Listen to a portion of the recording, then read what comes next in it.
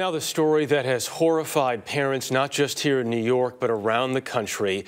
The murder of 8-year-old Leiby Kletzky. A suspect, Levy Aaron, is in custody this morning, charged with abducting and killing Kletzky on Monday. Thousands turned out for Leiby's funeral last night. The boy got lost walking home from camp 2 days ago, the first time his parents actually let him walk home alone after he'd urged them to walk by himself. He apparently stopped to ask Aaron for directions.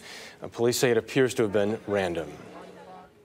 There is no indication at this time that the victim was known to the suspect previously. It was just happenstance and a terrible fate for this young boy. New York police used surveillance video to track down leads and eventually got to Aaron's apartment, and police say that Aaron has given them a confession now.